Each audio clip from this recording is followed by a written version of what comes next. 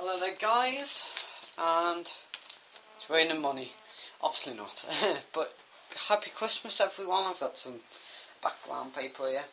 This is just one sheet of 2014p paper, yeah, but welcome guys, so welcome to, it's kinda, once the new year starts the channel's gonna improve a lot. There's gonna be not a lot more videos, but there's going to be a lot more quality. I'm gonna invest with my Christmas money on some decent stuff. I'm only going to record videos in the day when it's bright. This one's actually being recorded at night, but you know, the lighting's not bad. It's only if I record one on my desk, because of my chair blocks the light to my desk.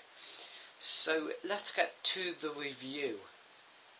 Sorry it took a minute, but I'll just put a little annotation or whatever.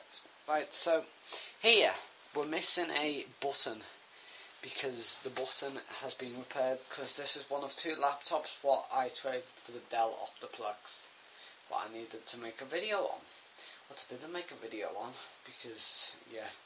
Right, we have the trackpad. You know, this is a decent laptop. So if it starts up. I haven't actually tested if it'll start up. If it does. Yeah, it starts up. Why did I think it wasn't start up? I didn't. Well, start Windows normally. So this laptop has a ATI graphics chip, an AMD Sempron, mobile Sempron. It was for Windows Vista. This shouldn't be running 7 for anyone's land. So this laptop has the ability to be a pain in the ass, but honestly, this laptop. Alright, I've just said this laptop again, but this is a good laptop to just mess around with. This is why I'll be going on my local Gumtree for 50 quid, and if it does not sell that, I'll stick it on eBay, starting bid 30, 40 quid, something like that. I'll send you a link then, because the postage will cost like 15 quid. So that's the front of the keyboard. Everything's quite nice there, and on the top we have that. Right, now on the back, crumpling the paper, it's the same. I had to remove one of these to spread it out, you know, so not too different. Oh, a little Lego piece, brother's Lego there.